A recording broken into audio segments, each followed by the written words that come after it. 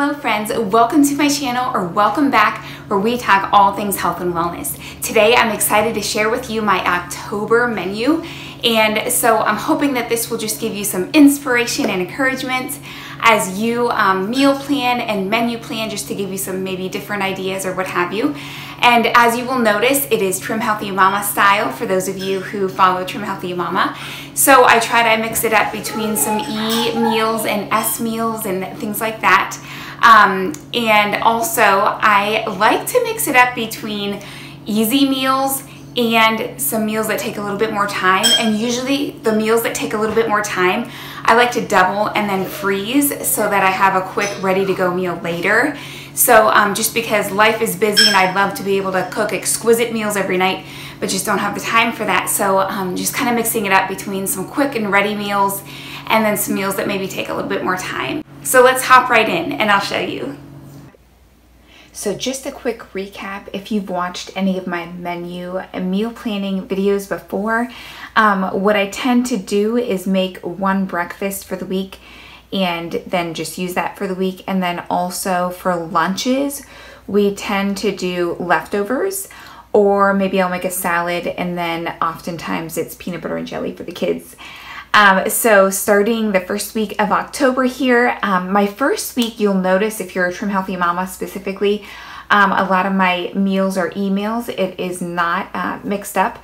And that is because I am doing some bulk cooking this week and doing some canning. And a lot of those meals are emails, and I'm basically just going to use that for convenience sake for our meals this week, so I'm not cooking twice. So that's why you'll see that, but it is a good idea always, as always, for that metabolic flexibility to really mix up your meals, have some fat focused meals and some carb focused meals and things like that to keep your metabolism fired up and guessing. So the first week here, we're gonna do eggs in a nest for breakfast, and chicken and rice soup. That is something that I'm gonna be canning. And then Tuesday, I saw, it was through the Trim Healthy Mama, one of the Facebook pages, the fall harvest salad. It has chicken, sweet potatoes, red cabbage, and pears. So I'm excited to try that. And then Wednesday, I'm actually going to be canning all day at my parents' using their canning supplies and what have you. And so I'm going to be pulling out a freezer meal for my husband, Mexican rice, and then the kids and I will eat whatever the canning food is that we're making for that day. And then Thursday, cheeseburger soup. That's another thing that I'm making on our bulk day on Wednesday. I'm obsessed with my cheeseburger soup recipe. Cheeseburger soup is one of my favorite comfort foods. And I do have a video for that recipe. If you're interested, I can link that below. Friday night is pizza night. And then Sunday night is an egg casserole. I usually just make with whatever I have on hand, whatever veggies and what have you. I've been throwing in some cauliflower rice, super delicious and really, really easy. And then Grape Delight, it's a crossover, and that's something that I am actually making a video for this week. And so we will get to enjoy eating that throughout the week. And then of course, just really been enjoying apples from the orchard and any other fruit. I also have some cookie dough bites in the freezer as another option for snacks and desserts. And then the next week is, for breakfast, I'm gonna make these chocolate muffins. My kids really like them, and it's in Danielle Walker's book, Eat What You Love. This is her recipe book that I have. And again, I love using other recipes that I enjoy, but just tweaking it, Trim Healthy Mama style. So making that, and then Trim Zuppa Toscana soup on Monday night with the 15-minute focaccia bread. I make that a lot. It's really quick and really easy and really versatile. You can make add it to just any meal, with a salad meal or soup meal or what have you.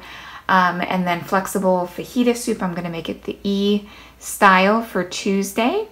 And then Wednesday, I'm going to just make, again, with whatever I have on hand. I have some Wonder Wraps in the freezer, and then just gonna have some taco meat and what have you with guacamole. Thursday is tilapia, another quick and easy meal.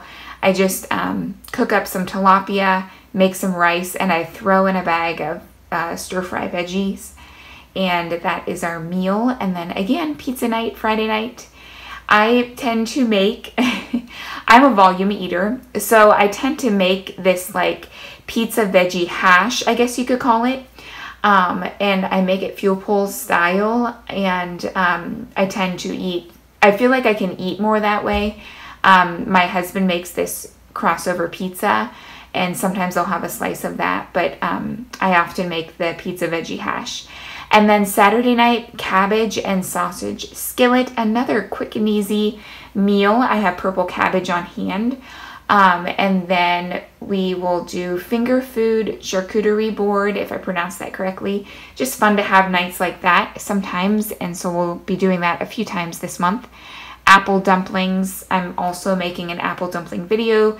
I'll be sticking some in the freezer, so I'll have those on hand.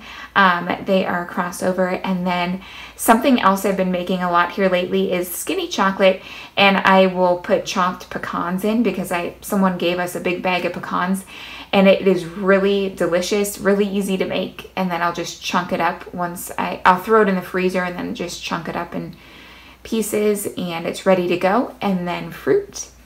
And then moving on to October 16th, oatmeal for breakfast.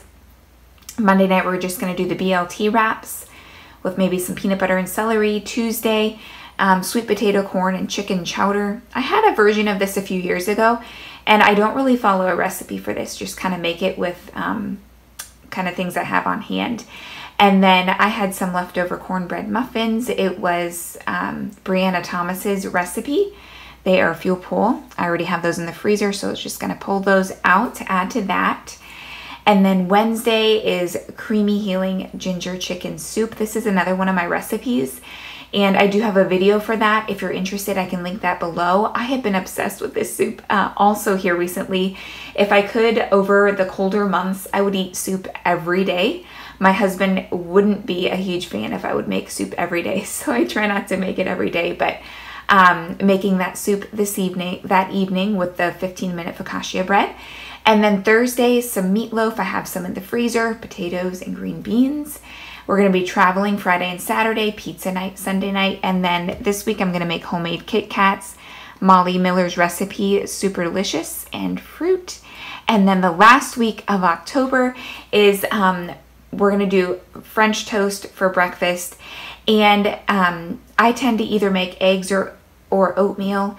And then my husband actually has been on an oatmeal kick, and I will bulk make his oatmeal like for the week in individual serving bowls or what have you, pack it with lots of superfoods, I guess you could say. And if you are in my private Facebook group, I shared with you this week just kind of how I make that. I make it a super simple way, and so he actually hasn't gotten tired of it, so I've been making it for quite a while for him for breakfasts, his oatmeal that he can just heat up and go. And then Monday we're doing the orange chicken. Tuesday, 15 bean chipotle chili. I'm excited to try this. It seems to be a very budget friendly and easy recipe. And this is another cookbook that I enjoy. It is the Glow Body PT Mom Cookbook. She's a certified prenatal, postnatal exercise specialist, I guess you could say, and she has a free prenatal exercise program on YouTube that I have been doing, and just really enjoy her a lot. So that's her recipe book. I enjoy some of her recipes there. And then Wednesday, Reuben in a bowl. Thursday, Cancun chicken over rice. Friday, pizza night. And Saturday, I'm just going to do some chicken, some broccoli, some rice. And then I have a Fuel Pull dairy-free cheese sauce that I love. And I also have a recipe for that. I can link that in the description box below if you're interested. And then we're going to do the finger food again Sunday night. And then, of course, this time of year, I am a fan of pumpkin. I know not everyone is. But I just kind of do my own variation of pumpkin pie in a mug. I'll either make it like fuel pull or energizing. And then again, it's just a quick, delicious dessert to have on hand, skinny chocolate with pecans. And so that is it for the month of October. And I hope this gave you just some different ideas and inspiration.